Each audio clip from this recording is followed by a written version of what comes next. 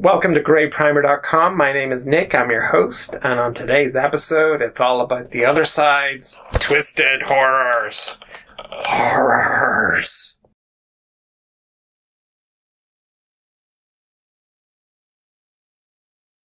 This is manufactured by Wyrd. Wyrd Miniatures, also from Wyrd Miniatures, Malifaux. The problem I've had with Wyrd Miniatures in the past, especially the ones built from sprue, for me anyway, they were super fragile. I had quite a few issues putting them together. I ended up, just being like, please no one touch that now that it's on the shelf, because if you touch it, it'll probably break again. These are pre-built, so I'm really looking forward to seeing that, because I love their sculpts. I think their design work is phenomenal. I mean, it comes from some, like, if you go onto their website, you go onto Wyrd Ventures website or anywhere that sells Wyrd minis, you just, like, they're grotesque and twisted and weird and nightmarish and, I love the design. I have not loved putting them together. Yeah. Pre-built, though, let's see what they look like, because I am holding out a lot of hope for these. And certainly if these turn out to be really good, I'll be looking at a lot more of Wyrd Minis pre-built range. So we'll see. Hang tight. Okay, folks, so here we go. We're going to have a look at the box of Twisted Horrors from the other side. Manufactured by Wyrd Miniatures. Wyrd Games. Sorry, Wyrd Games, not Wyrd Miniatures.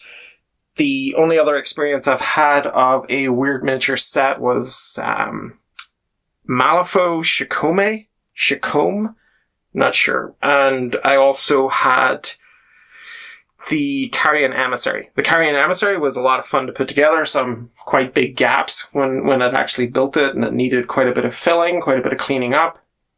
But it was an impressive looking miniature. The Chacombe one, or Chacombe, whatever it is, was not a good experience putting together. That was absolute frustration. The connection, there was, I think, 2 or 3 minis in the box, but they're kind of these winged bird demon ladies, perfect for Tzeentch, if you want to use them in Sigmar, or in Blood Bowl, something like that. The one that really frustrated me was the one who had sort of her wings out and was kind of taken off or just about to land. So she had one contact point with the ground, which was her foot, and her ankle was just constantly snapping. I could not get that thing to settle. It would not glue. It was too skinny to pin, and it just kept snapping off at the ankle. I eventually got it to sort of settle, but I wouldn't even think about painting it, because I just have a feeling that, even putting it onto the little painting handle from Citadel, and it's a shame because it's a beautiful mini. Absolutely beautiful sculpt, but just, no. Impossible to work with. But anyway, that was my experience with the Wyrd Games that are miniatures that are on a sprue. These ones, the Twisted Horrors, thankfully are pre-assembled. So the plus of that is I don't have to worry about them being an exercise in frustration when I'm putting them together. But maybe I have to worry about what happens if they're not quite put together right. Maybe they're like sometimes the way you would get with WizKids or Reaper, which are pre-assembled, that perhaps you might actually have to dismantle them, shave off a bit of the plastic, and reassemble them to avoid some of the big gaps that you can get. But we'll see. The other side, we've got some more branding here. Cult of the Burning Man. I guess that's their faction. Is that right? And 9 pre-assembled minis, bases, stat cards, Twisted Horrors. Wyrd Games logo there. Wow, these guys are creepy. Very much like a ghoul sort of stance there, which is kind of cool. And just another representation there. Oh, is that the same one, but just painted? Nice, that's a nice idea. I like that. Painted or concept art, one of the two. And then sort of showing on the back what you get. If anyone wants to pause and read, by all means, do the thing. But let's get in there.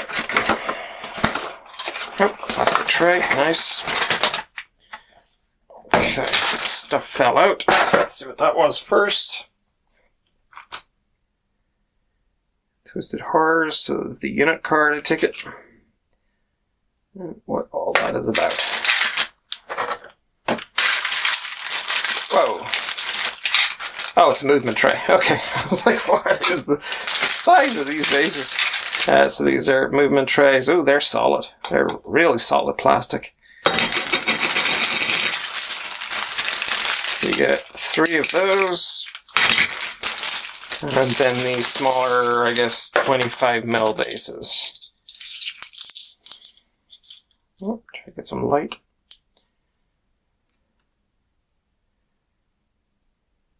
Oh, nice branding and everything. The other side, branding. Hang on. Let me just get the macro light on this so you can see it properly. Yeah, that's lovely. I really like that. I like these, there's no construction on the inside here, because sometimes you get the ones that were manufactured to be either slaughter bases or non-slaughter, and the ones that turn into slaughter get like cut through, I guess, by the machining, and the ones that turn out to be non-slaughter still have sort of the reinforcement, the sort of shape across the underside. These don't. And the reason I'm going on about that is because it means I can put a magnet in there. It would be, sometimes you get minis that are just a little bit too fragile, or a little bit too top heavy, and they can fall over. My recent experience of that would be some of the, let's see if I can get one, like these sort of gargoyle-y ones from Reaper. And occasionally you would have to put like a weight into the base of those if you were putting them onto a 25 or a 32 mil base. Anyway, so that's a good thing. If there's a hollow in the bottom, I can put a magnet in there. Oh, these will need cut. Oh, these are looking pretty special. No! Ooh, they're strange sort of plastic. Alright, let's get these individually out. Ooh, I am so sorry, but as soon as I saw that, it reminded me of Robin Williams' face. I don't know if that's intentional or not, but anyway. Oh, the detail in those hands. That is just so cool.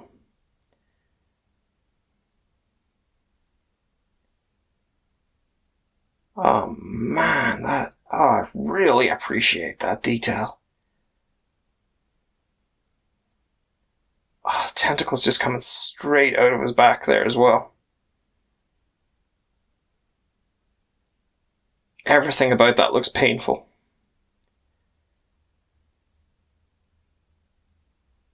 Very cool. And even though it's going on to a base, they still took the time to sculpt out the little toes. What do we got? What? Look at that face. Huge level of detail in these. It's the same sort of plastic, actually, as the Malifaux stuff, I've realized. Is that sort of darker grey. It's got the same sort of sheen to it. But I'm so glad I don't have to put these together. Just have to shave off. Looks like a little bit of a mold mark on the foot there. That is a very minor cleanup job on those. This guy is such a tentacly mess. His stomach opened up as well. With possibly teeth in there. Wow, and the whole head split down the middle. Very Resident Evil, actually, that one. See? This is the one from the box art, the sort of the ghoul looking one.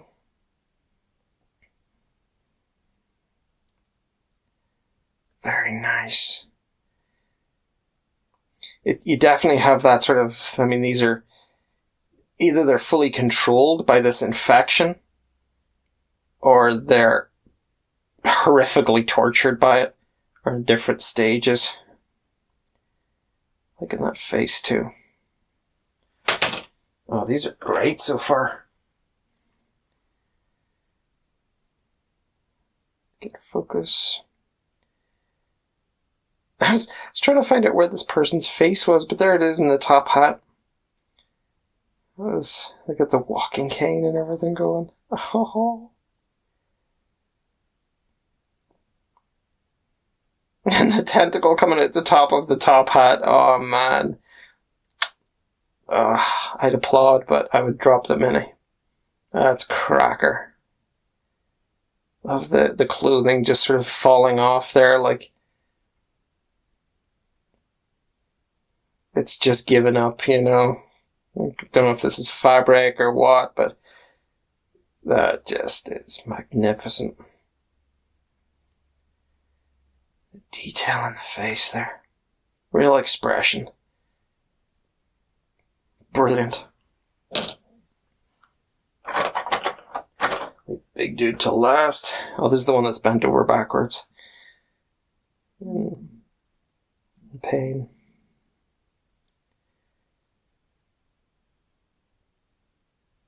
Quite a female face. It is female. But that hand just doesn't look right. But in a, in a good way, in a creepy sort of agonized way. Loving the hair as well. Like everything just works in this mini. Heeled boots. The elegance to those. Wow.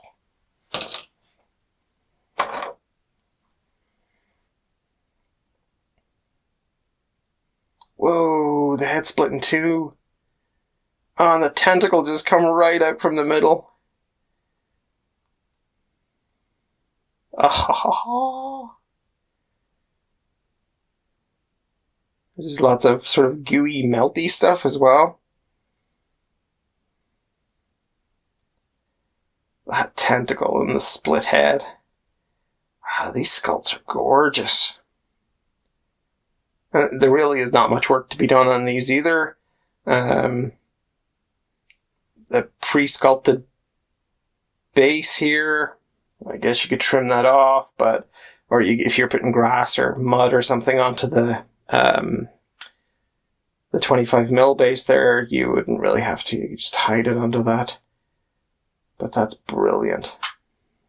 The only thing I'd say is these gooey drops seem too large in some way. Like they should be slightly more refined, slightly smaller, thinner, gooey drops than they are. Who cares? Looks good. I don't care. It's such a little criticism. Oh. Another one with a split head.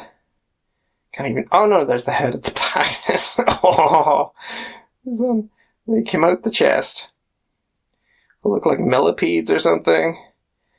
They actually look dead, don't they?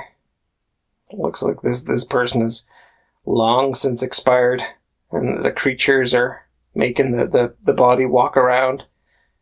Doesn't look like there's much juice left in that body. It's pretty badly decayed away. Oh, that is gorgeous. So this one is quite fragile because of the, I guess because it's mostly decayed away into just bones and skin at this stage. So that would be the only one that would need just a little bit of care. Because it would probably be quite easy to snap parts off. Wow. Look at the detail on the face. That is something special. I like these sort of, they're almost on ballet points. But I think they're claws. I don't think they're ballet shoes.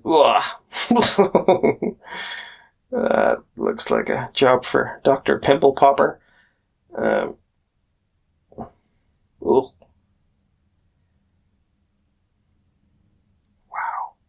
The thing that would concern me is how close these sort of spiky hands are to this clearly fit to burst. The pustules on the back there. There's way too many spikes close to it. But I just love the detail in that face. I mean, for something so tiny, they have managed to really capture a solid expression there.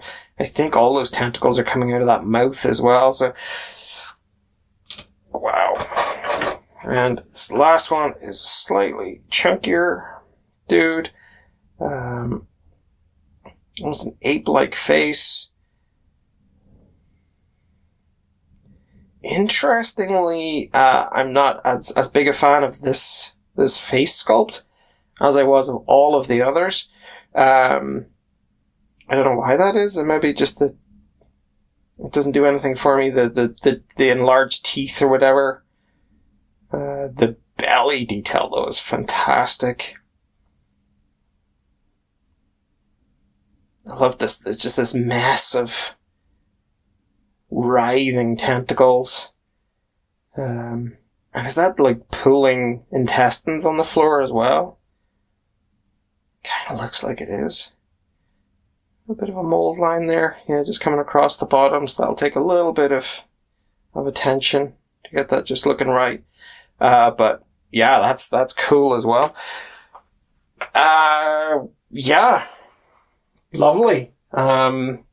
Loving those little details. Love the other side logo on the bottom of the bases. First time I've seen other side, so maybe that's old news to people who have been collecting them and playing with them.